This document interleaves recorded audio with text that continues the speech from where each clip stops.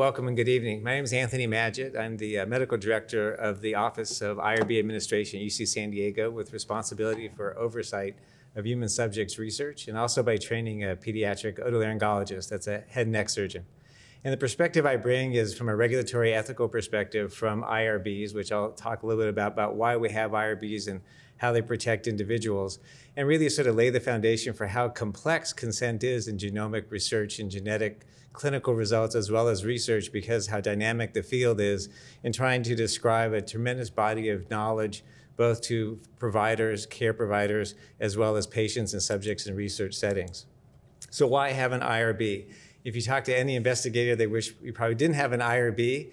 It's always looked at as more of a challenge, as hoops to jump through before somebody could conduct research involving human subjects, but really is integral to the ethical and regulatory performance of clinical research. I don't need to go into the historical perspective other than to say, without question, there's more than a 100-year history of inappropriate, at times, treatment of research subjects. So the hallmark is following World War II, when the evaluation of research that was conducted by Nazi Germany really brought to light how inhuman people can be to one another, oftentimes with the guise of doing research. The United States at the same time was conducting research in malaria, for instance, intentionally infecting individuals, allowing them to be infected, to see the natural history. In the United States, even post-World War II, we have fairly significant history of events that really led to the importance of providing regulatory oversight for human subjects research. Every institution of academia that performs research, or any institution that conducts human subjects research, has to have an IRB, or now we can actually rely on one another. But it's really incumbent upon researchers to perform in an ethical way in response to regulatory requirements. And for any study that's involved with federal funding, it's a mandate that it has to be reviewed by an IRB according to very specific federal regulations. The mission of the IRB is really for compliance for federal policy that has evolved over the past 40 and 50 years to conduct research in an ethical manner with a background of truly historical miscues. And we learn from those things. They're not good in any way, shape, or form, but it really brings to light how important it is to be very sensitive to what happens with human subjects. It really put it upon researchers to conduct research in a way that you can get the most information with the least risk to the subjects. And consent is really the hall piece. The keystone in human subjects research is to really make sure that a human subject is giving informed consent. That being said, there are situations where actually consent can be waived, but there's very specific regulatory guidance in terms of what situations that can happen. And the bottom line is that we want to protect human subjects. And it may seem very cumbersome for those who've applied to an IRB for approval before starting a research project, but that really is the fundamental reason that IRBs exist, is to protect human subjects. We all conduct research in science exploration with the intent of improving society, improving the well-being of humankind, but we have to be sensitive to the fact that we can't sacrifice people along the way, which unfortunately has been the case at various times. The cornerstone of IRB decision-making is this three-part matrix. Beneficence really is where you have to look at the risk-benefit analysis of a study prior to its being conducted. That may even include the experimental design. And some people question whether an IRB has the right or the scope to actually look at experimental design, but oftentimes that is part of the review, because you want to make sure that the design is consistent with the science. Because when we think about risk in research, we think of physical risk, potentially psychological risk, but there's a risk of wasting people's time. There's a risk of people having social negative implications or financial loss because of participating as a human research subject. So it's just not physical or psychological harm that we're concerned about. We look very closely at the qualifications of the principal investigator, and I have to say, as science has moved forward and human experimentation has become more complex, there are times that we will ask that additional investigators be placed on a protocol to make sure that there's appropriate expertise, not only with the science, but also to anticipate any negative reactions that can occur as a result of being a research subject. When you speak about justice, this is both from being very inclusive, and we're very sensitive to the notion that there has been a history of tremendous selectivity in the type of subject that was included in trials. And an example specifically is cardiovascular research in the United States, where you can look at decades of cardiovascular research where the predominant profile of the research subject was a white male. And we know, in fact, that because of differences, it could be socioeconomic, they could be access to care, that there are differences amongst the various segments of our society. So we have to be inclusive. It's very important to do that. We here are in San Diego. It's incumbent upon us to make language not a barrier to access to research. And if we're going to conduct a clinical study, not only for the science perspective, but also for inclusion and making sure that the results are relevant for the breadth of our society, we have to make sure that we have a low threshold for enrolling non-English speaking subjects to make it equitable and accessible to our society. And the focus of this talk really is respect for persons, and that comes down to informed consent. When you're speaking about a child, and I think tonight we're going to be talking about children, when you talk about genetic or genomic testing, that there's significant implications for the young child who doesn't have the ability to consent for themselves. We may not know the implications of a genomic result at this time that may have implications for 10, 15, 20 years down the road. So informed consent for the adult, parental permission for the child, as well as assent. And that means that even a child who's not a majority, typically more than 7 years of age, less than 18, we have to obtain adolescent assent or child assent for those subjects to the best of our ability to explain to them what's being asked of them. And that cannot be ignored. Again, there are times that's waived based upon the complexity or the urgency of the study, but it is incumbent upon research to take that into account when you're dealing with subjects who are minors. So there are protections beyond the IRB, and this I think is very relevant, not only for research genetic and genomic testing, but also for clinical testing. For those of you who aren't familiar, HIPAA is something that was implemented in the late 1990s, and this basically protects your medical data that goes in and out of a medical record. So I'm sure when you stand in line at the pharmacy and you have that red line that says, please stand behind this line because of HIPAA concerns, that there are factors in terms of genetic and genomic results, especially if they're part of your medical record, that are protected by HIPAA. And there can be very severe regulations for breach of data and protections that individuals have. One of them being that a patient is allowed and has authorization to find out who accessed their data. It can be very cumbersome. It may not actually play out as well in reality, but that's one of the components. What we're going to talk about tonight also is how much can you do upstream as far as informing an individual of what their genetic or genomic results are going to be, but how can you protect that individual once the results are known? And GINA, the Genetic Information Non-Discrimination Act, is very specific. And what this means is that the results of genetic testing cannot be used to deny you health insurance. Unfortunately, it doesn't have any role in protecting you from being denied disability, life, or long-term care insurance. So there are gaps in GINA legislation, which is something that's being actively looked at from a legislative standpoint. And then COC, or Certificate of Confidentiality, this is actually a determination that's provided by the National Institutes of Health, whereby research results are protected from legal implications in many situations. A very interesting example of this is somebody who wants to do research in criminal behavior. They actually can get a certificate of confidentiality, so they may not have to report a felony or crimes that are committed by their research subjects in order to conduct the research. Obviously, there are thresholds you can't cross. If there's an individual who's in imminent harm, that trumps, so to speak, the certificate of confidentiality. But this comes into play that if there's a genetic result that's a result of research, it could be protected, for instance, so your employer couldn't access it necessarily without your permission or ability to get a job or get other types of insurance. The common rule is what guides IRBs. This is a federally dictated list of rules that oversee human subjects research. There are multiple federal agencies that abide by the common rule. Interestingly enough, the FDA isn't a complete adopter of the common rule, but there's an active process right now to get the FDA on board. So it will be uniformity across all federal agencies that are involved in human subjects research. This common rule was just recently revised to make it more facile in terms of human subjects research, to make it more practical and more easily implemented. Some of the consent changes, which I think are very relevant, are that you have to address the fact of whether or not you're going to return clinically relevant results. So I think this is very important, especially talking about genetics, genomics, that if those types of assessments are part of a clinical trial, you have to make it known to the subject whether they're going to get those results back.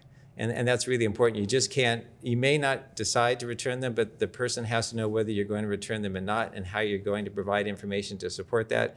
And very specifically, it addresses whole genome sequencing with a statement that the research will not, or might involve whole genome sequencing. So I think this is also a discussion we're going to have later in terms of the implications of whole genome sequencing, as well as the potential of some issues in terms of reporting.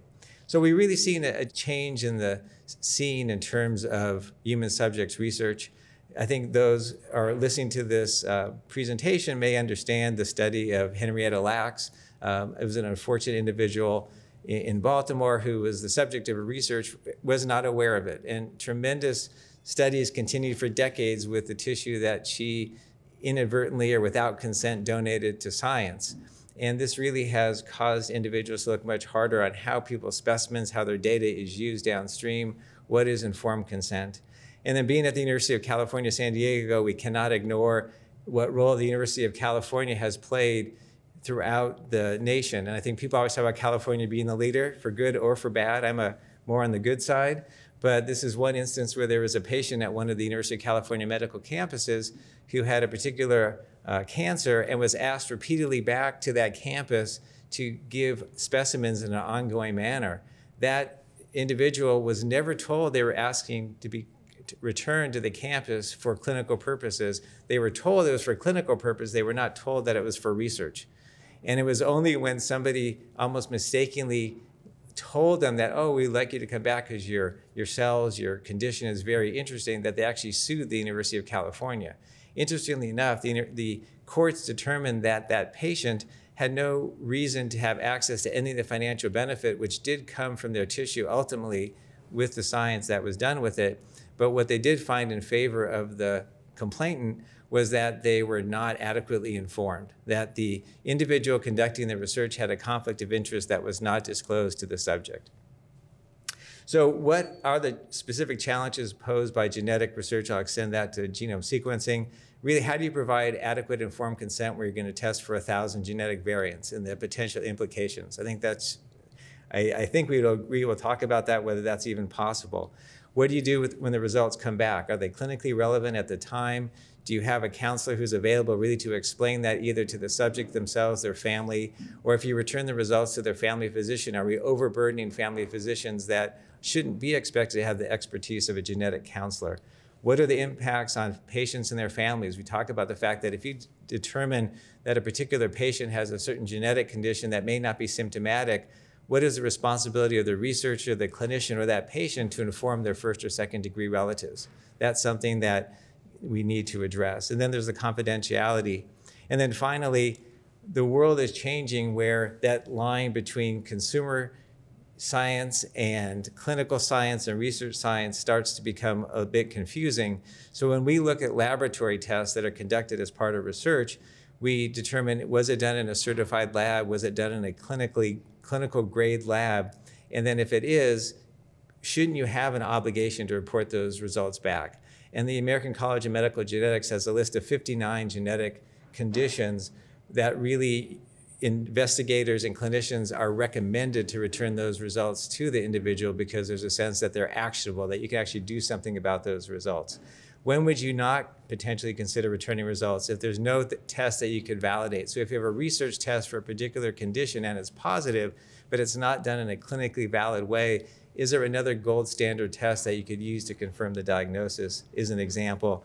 And then the whole issue about concerns about notification for clinical correlation. You know, how, if you have a result now that you may not actually know how it presents clinically, but with ongoing acquisition of information, and maybe that 5 years from now, we're going to know how that particular genetic profile presents clinically, what's your responsibility for keeping in touch with those individuals and then letting them know?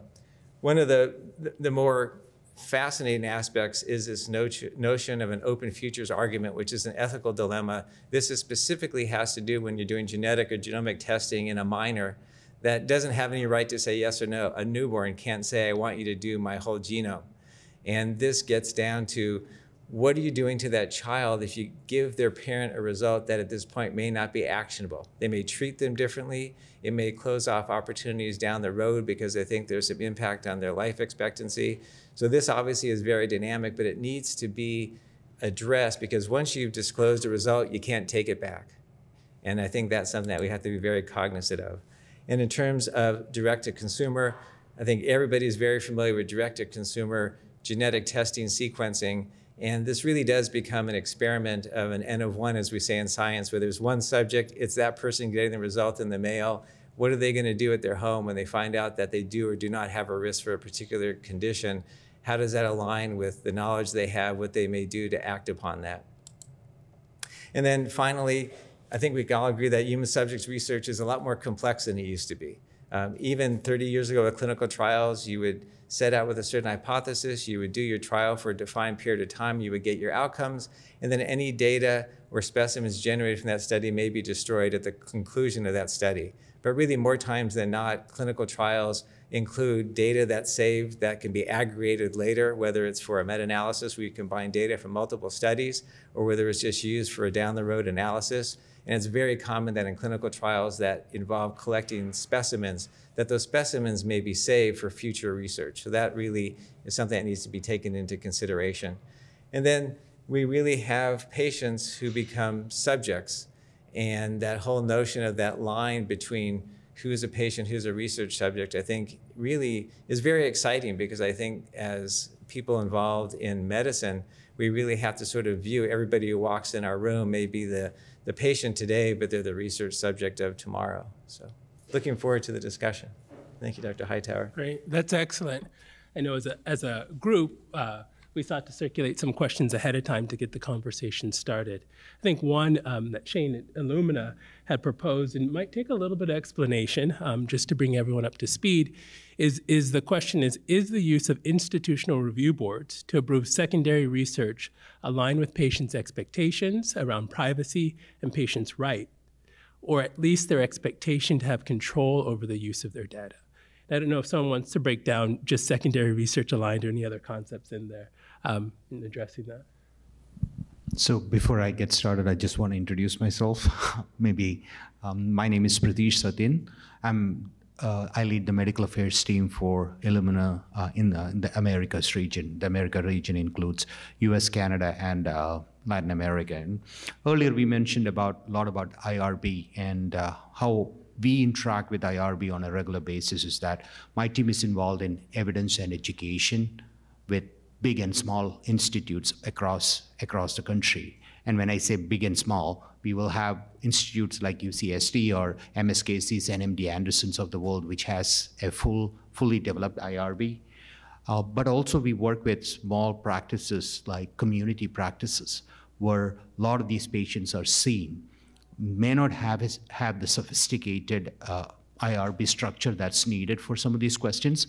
And I want to slowly go into that question of the secondary research, because in a day-to-day basis nowadays, a lot of these patients are getting tested for, identifying therapy for cancer, identifying therapy for other diseases. But the problem is that what was the consent that was meant for that specific patient? Both in an academic institute, they might already have a well-consented form where the challenge is different, but in a centralized IRB in a community setting, it's a very different question. So without knowing the IRB challenges, it becomes very difficult to communicate or understand the results, and it becomes very relevant in the real world, because right now, FDA is looking at real-world data for drug approvals. So there is an approval consequence also associated with this data that's being emerging. But if the question for the IRB is not taken care, that becomes a bigger challenge. The question is community IRB the right resource for those situations, or an IRB that's actually answering some of the questions on a case by case is the right option? Because again, we don't know some of the situations we come across, because genomics has opened a very unique space. We are looking at 20,000 genes for a newborn. We don't even know some of the implications of those genes now and in the future. So how are we going to answer those questions, and how relevant is an IRB conversation 20 years now compared to 20 years in the future? So how can we answer those questions becomes a very relevant topic, and which institution is involved in these conversations becomes another topic. So it'll be great to share and understand each of our thoughts there and kind of see how can we answer these questions in a very ethical and logical manner, so that we can not only answer the questions for today, but also for future.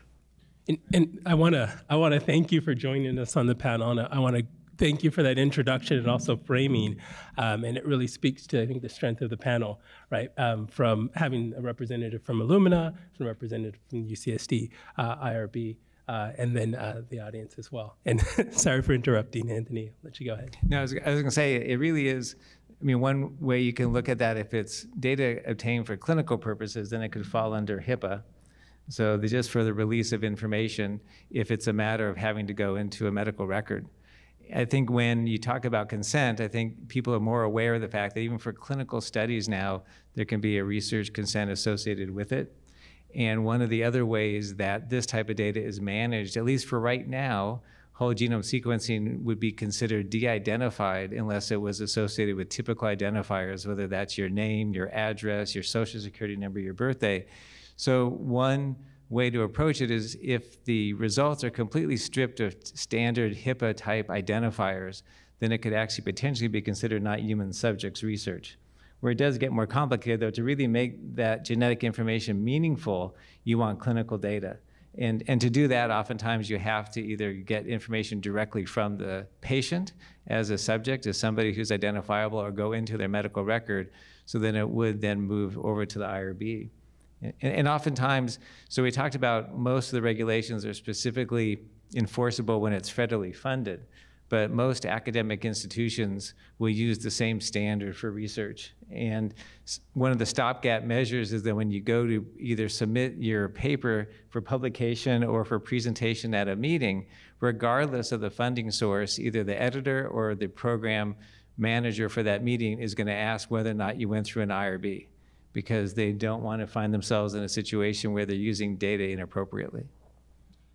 Yeah, and then I just want to also add the community perspective that, a lot of these institutes don't have the IRB structure. What they are trying to do have a centralized IRB through a third party. So rather than having an individual IRB for each of these institutes, they will have a centralized IRB, and these institutes actually join that IRB for that study so that the study can be conducted in a meaningful way. So that's another perspective for institutes that doesn't have that kind of a structure in place and facilities in place, because sometimes these subjects might be seen in a practice with 2 doctors or 3 doctors. They don't have more than what it takes to take care of the patients. So having that research, becomes very difficult for them.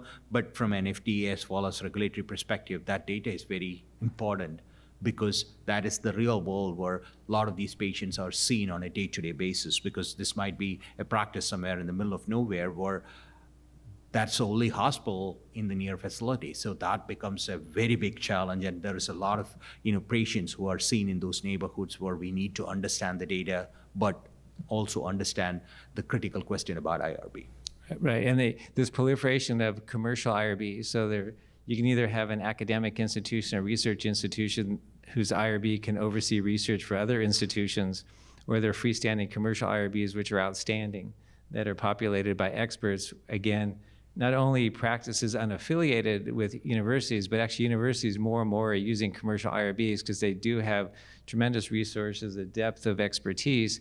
And one step further is the National Institutes of Health has now mandated a single IRB review for a study that's conducted at multiple sites. And the reason for that is IRBs are made of people. We know that people are idiosyncratic. And the joke always is, if you want 4 opinions, you ask 4 IRBs. So the federal government realized that if you consistently have 1 IRB for each institution that is involved in a trial that may have 15 to 20 sites, you may get some nuanced differences. And it really is not impractical to have 1 IRB that is a responsible reviewing IRB for 1 site, and then the others rely upon them. So this really is a move that's been a sea change in the past several years. So I think it's an exciting move, and I think it really forces us to decide what is important in commenting or applying regulations and what really is more sort of idiosyncratic and just locally driven by culture. Definitely, that's what we are seeing in the space, because now, even with limited resources, these practices are able to join research and really produce that data which is needed in a large scale. Because we also need to understand one more thing, is that with the advancements in medicine and genomics, we are identifying drugs which are meant for very small population. There are studies which got approved based on 70 or 60 patients. If every patient becomes a very critical component of that study, because there is currently a study going on for a rare alteration with 78 patients that's being recruited internationally. That is all FDA has demanded for that study, but finding those patients is very difficult, and when you find that kind of a patient somewhere in any part of the world, it's important to have a centralized IRB to get that patient on the trial and make sure that they are counted, because you lose 10 patients, you almost lose more than 10% of the total study that's being recruited internationally. So it becomes a very relevant question. I just wanted to add that perspective, because we are coming into an age of drugs being approved where for very rare indications, where the total number of patients, will be very small, and we cannot miss out on any or every one of these patients as we are thinking about that study. And we've touched on this, I think, indirectly, and that's the issue of public trust, right? Which is central to all of our work. I wanted to shift specifically for genomics research to say, what advice would you give for non-researchers about getting involved in ways that empower researchers to navigate dilemmas that have the potential to undermine public trust? I think education really is paramount. And I think in this day and age, we don't need to go too long to discuss what people believe in professionalism and trust in medicine. And I think that's something not only for genomic research, but there's quite a bit being written now about just trust in medicine in general, because of resource scarcity as well as financial cost and differences of opinions, basically, what is healthcare. So I think from this perspective, it really starts with education, whether it's in schools or with the public. And I think that to be very transparent, I think is very important, to really say what we don't know. And I think that's a lesson we probably learned from the pandemic, that people feel that 1 week we're being told one thing, 2 weeks we're being told another thing. And I think the first message that has to be relayed is that what you hear now, we expect it's going to be different a year from now or 2 years from now. And if it isn't, that's the surprise. And I think that will be very, very important, because people hear about stories of the abuse of data. And I think number one is to impress upon people how dynamic the situation is, expect change. And I think also is to advocate for protections. Gene is a good example of that. It sounds great, but it really has somewhat limited protection, which probably isn't adequate for the breadth of impact that genetic results can have. So I think being proactive, being advocates, is really the most important thing that we can do. It's difficult. I wish we could achieve that for all of society, but I think we have to take that as our responsibility. Yeah, I would also stress on the education side of it. Again, education is a challenge, especially in a remote setting. We have all moved from real life to the remote situation. It's a blessing in a lot of cases, because you can reach a patient who is actually in the other part of the world for recruitment purpose. And if you look at it, we have seen a lot of virtual clinical trials being rolled out, even for very difficult diseases like oncology. So that is a blessing, but at the same time, it has also made communication very difficult. So having the education in layman terms, simple, easy to understand, and sometimes you also have to take a step back and ask the question, is this education too lengthy? Which we are not thinking, because sadly, our attention span has gone from probably half an hour to 2.5 minutes. So, we need to understand who our audience is and what we are dealing with when we are designing that education module for a specific topic. And, early education, I mean, as we are understanding the new era, I mean, this is a sad scenario that some of the doctors need education on genomics, because when they were in medical school, they didn't have that much education and they had few hours of genomics, but genomics is becoming a central part of day-to-day patient care. So, when you speak about education, it's not just about the patients and the clinical research subjects. It starts from the clinicians who are conducting this. They need to understand and be very aware of the clinical importance, so that we can actually make sure that they are able to translate to their patients and make it simple enough so that it's within that audience. So that's what I would think about there too, because education in this current world is a challenge, but also we need to understand the challenge as well as the opportunity that it has given us. As I said, there's so many of these virtual platforms coming up, so we need to use technology to its best to provide that education. I'm curious, in your ideal world, would there be high schoolers or grade schoolers learning about? I mean, genomic education definitely should start in a high school scenario, because, you have to think, you need to know about your genes, and it basically doesn't mean that you have to go to the advanced education, but the basics of, genomics starts with DNA and RNA. Kids should have enough education in middle school so that they can understand what the DNA and RNA means. And as they go in, we should provide hands-on experience. Some of these, simple things, right? I mean, extracting DNA out of a strawberry. That's a simple thing that if you teach the kids early enough, they're not going to forget it for their life. And showing them there is no difference between DNA or RNA from a early point of life, right? Whether it's a plant or an animal, that makes a huge difference for these school students, because they really can actually make a difference. And that will be really impactful as they grow to understand the value of genomics, because we cannot have that education in a only advanced stage where everybody who reaches that stage only understand it. We need patients and as well as future citizens to understand it from the school level. So starting early in the middle school and then more focused education in the high school level is what we need if we have to actually really bring that genomic revolution. Yeah, we could talk a lot about that, which I think it really is an opportunity for, I don't want to get too philosophical about, but civility. I think you talk about the commonality between plants and humans and other mammals. I think we can talk a lot about how it's really unifying information, which I think is pretty exciting.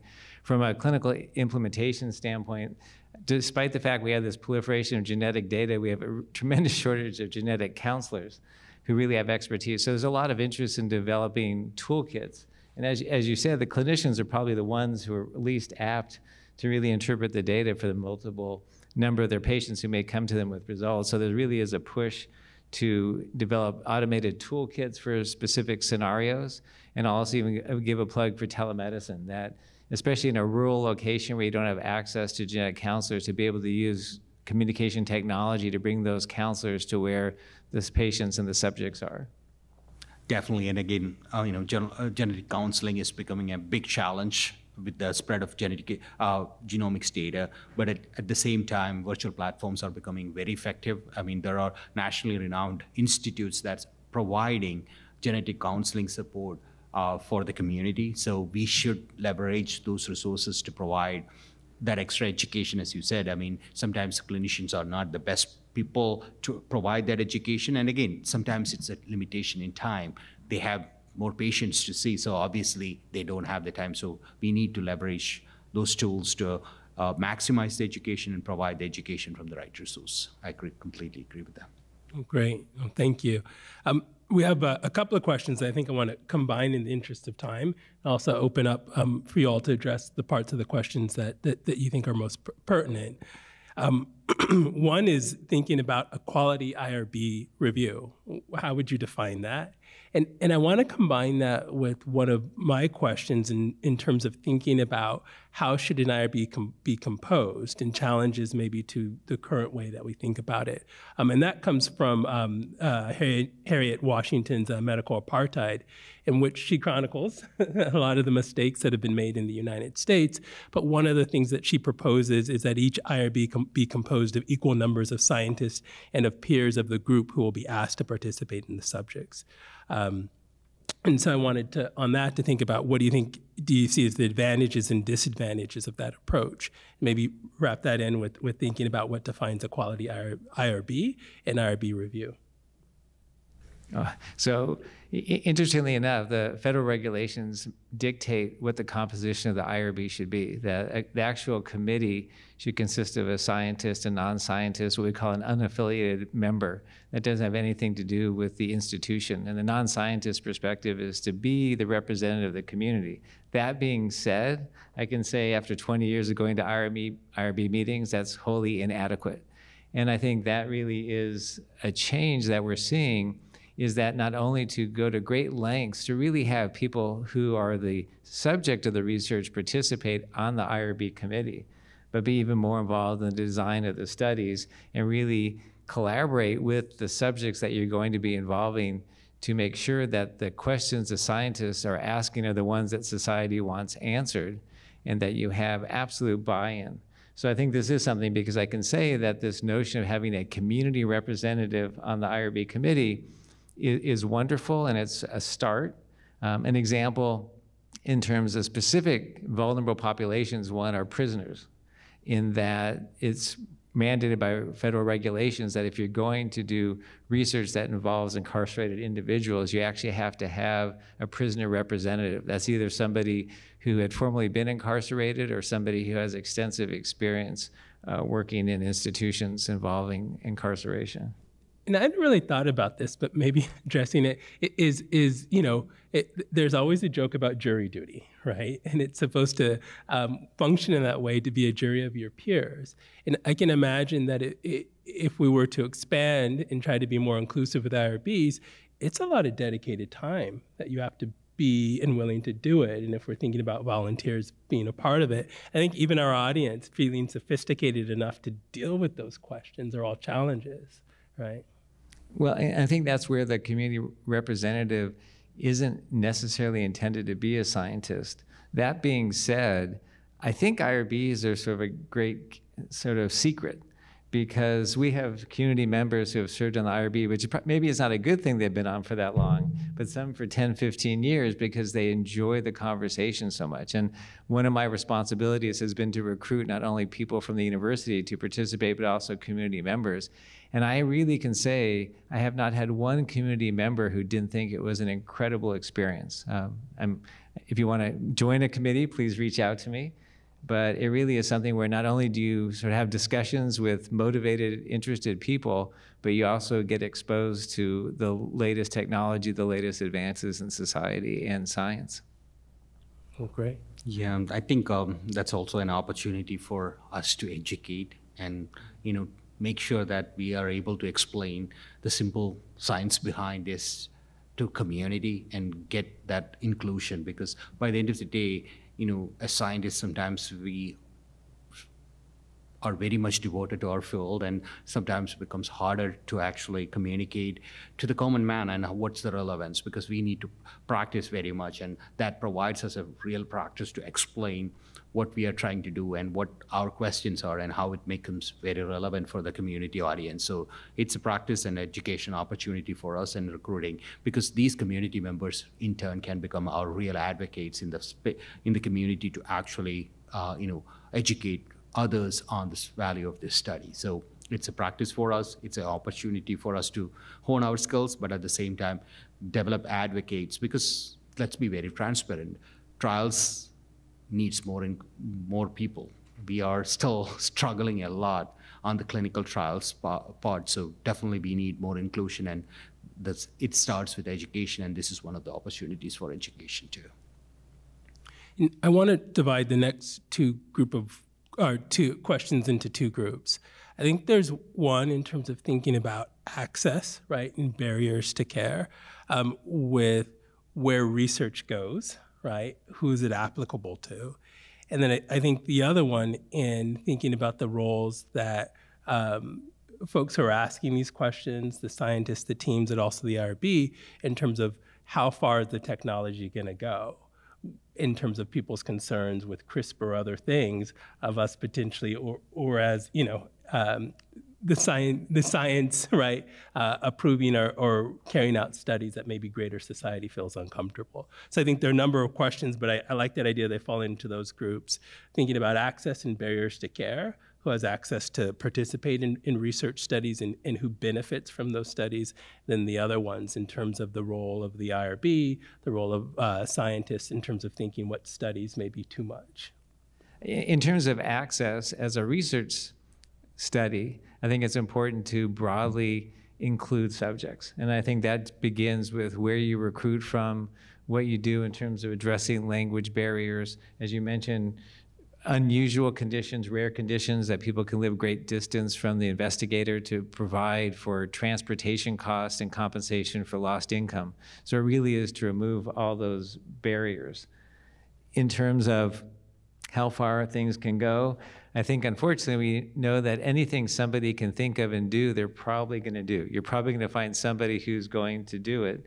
So it comes down to really protections, that regulations legally that you can enforce, funding, and really have it provide through the professionalism, sort of the ethical commitment of scientific organizations to come to some consensus with input from society, critically to have input from society, and really try to work with governing bodies, but also advocate for ethical behavior amongst their investigators.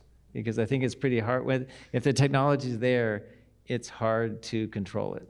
That's right. I mean, technology is growing at a pace which we cannot imagine. I mean, you know, I was telling earlier that genomes, which was used to cost $2 million, it's available at $200. So, you know, you can have hundreds of genomes done in a single day.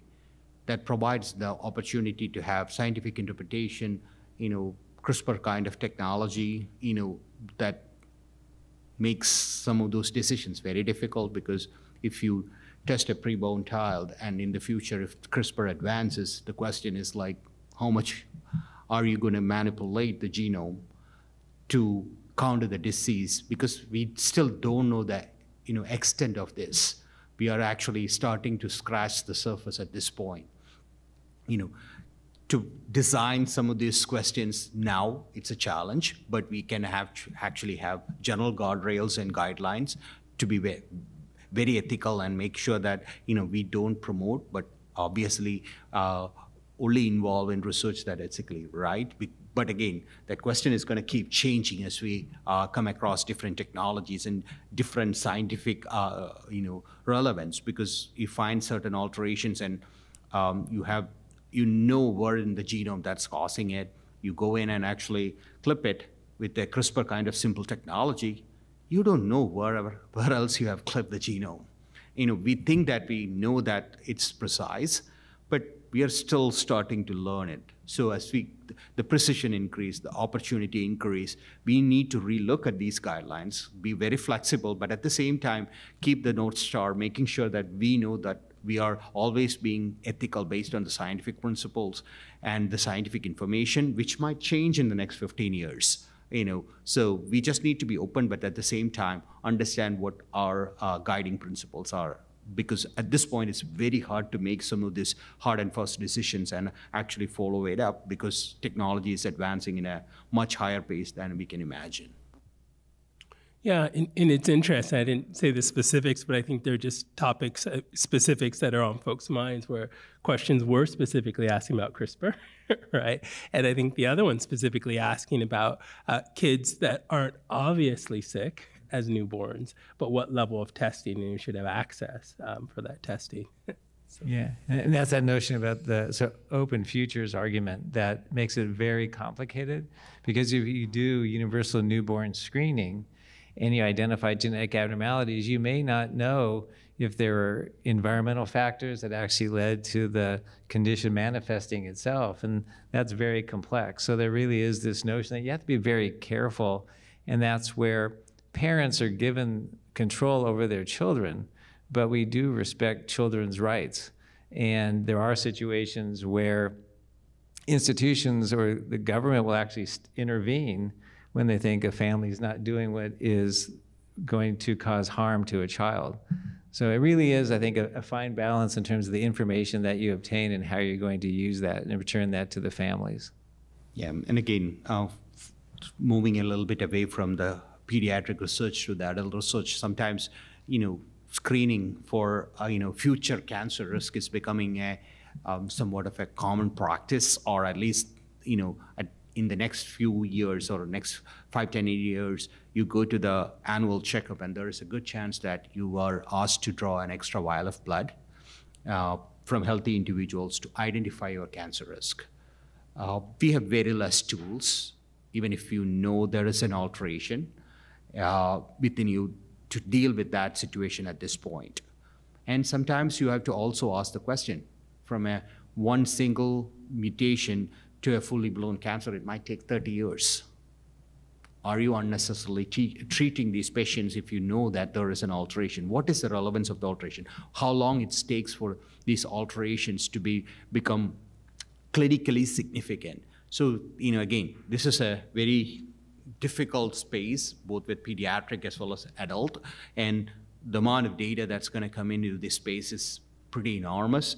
And again, the only way for us is to really be flexible, understand the ethical questions as we come across, and really deal with it. And again, this is where the IRB needs to have that participation across the community so that they can actually chime in, because situations might need the community to chime in and make sure that we are all seeing that community aspect to it. So just being flexible and nimble, as well as understanding and interpreting the knowledge as it comes to us, is going to be the key. Yeah, and I think one point I'll address, and it's really important, the comments are very important, is that the IRB views identifiable data as human subject research. So what that means is if you do a clinical trial and you collect specimens, you generate data, as long as that data or those specimens remain identifiable, there's still a place for IRB oversight.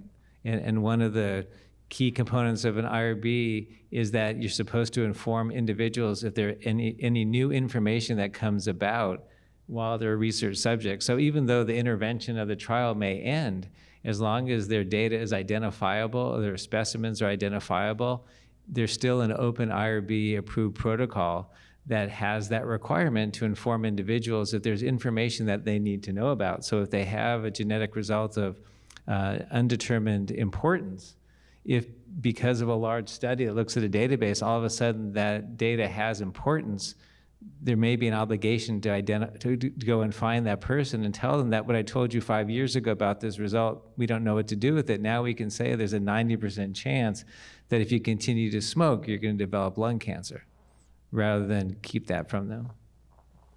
Right. And two additional questions. I think one you addressed that asked about genomics research and how does that enhance the need for more specific consents. I think you talked about that, and that was really helpful. I think the other one I think really speaks to why I'm so happy that you came and broaden, I think, for a lot of folks, our understanding of IRBs. So much of what I want the ethics forum to be about is fact-based discussions, but taking things in science that often kind of look like a black box, they happen, but I'm not quite sure, like IRBs, and opening it up, even though they're complex. And I think this question addresses that and says, do you believe a research institute should have multiple IRBs so that different community members serve on an IRB overseeing an area that the community member belongs to in some way? And I think you addressed this in part, but I think since there's still questions out there exactly how this functions, I wonder if you could dive into that a little bit more. Well, yeah, IRBs do that to a certain extent, that a large institution will have multiple committees that have specific expertise. We have an oncology committee, we have a neuroscience committee, we have an infectious disease committee. So I think what you're saying really makes sense, and we probably need to look at not so much being driven by the medical specialty or the area of research, but the people that it affects. And I think that is something that we're doing more and more. So we have a pediatric committee, for instance, and the community representatives tend to be parents. We don't have children. We probably should, to be honest. We've talked about having adolescents and more discussion about having the subjects be more active, specifically in reviewing assent documents that can continue to be too confusing, too long, and not particularly helpful, but really sort of bringing them more into the review process. That's great. And I want to end off on I guess, a practical question. I should say, I've never had a family member or friend ask me, should I be part of a study or not? But I always imagine that they might. I don't know if you all have had that experience. But, you know, as a researcher, what guides your own personal individual decisions to participate in any given genomic study? If you have, I'm curious. Great question, and a very difficult question to answer there, because, you know, again, as I said, and we thought, you know, we need to actually interpret that from an ethical standpoint, what that question is, rather than, you know, a family question, because obviously when we looked into these studies, we actually thought about that ethical dilemma and you know, to frame the study based on, you know, ethically being the right study. So in my mind, you know, that should be the correct way to think about it and correct way to move forward with it. So in my mind, if that study is approved and you understand the clinical relevance, then definitely that family member should be able to enroll in that study. And again, this is something that's prevent us from having enough people in clinical trials. This is the question that makes it difficult for a lot. I mean, I've seen large institutes, you know, in the country, #1 cancer centers in the country, where they use the in-house testing or, you know, their testing which they use on every patient for their patients, and sometimes they use additional testing from outside for their family members. That's the same ethical dilemma there. Yes, right. You know, so you need to be standardizing it across, you know, bloodlines and making sure that, you know, you are doing the best for your patients. And, you know, as a researcher, you know, when you're designing the study, you need to ask that question: is this the right ethical question to ask from a research perspective, and how this question is going to help patients in the future? And as long as the answer to those questions are yes, I strongly feel that, you know, that he or she should be able to answer, enroll their family members. And it's a vice versa question too. You know, you should ask yourself, if this is a study where you have to enroll your family members, will you go forward with the study? Maybe it's a two-way question to make sure that, you know, you check their ethical morality on both sides. Final word? That's interesting, because the language built in the consents is that you shouldn't feel pressured to respond at this time whether or not you want to participate, and we encourage you to speak to your physician or your family members. And when that language was created years ago, speaking to a family member was more to get support and get another person's opinion. I think what happens with genetic and genomic research is you're asking your family member, do you want me to find out this result because it's going to have implications for you, which is a very different take on that language. Yeah, no, it's a really good point, and it speaks to the future ahead of us. I want to thank you all for joining us. I want to thank you all for a great discussion, and thank you all as well for your questions. All right? Thank you.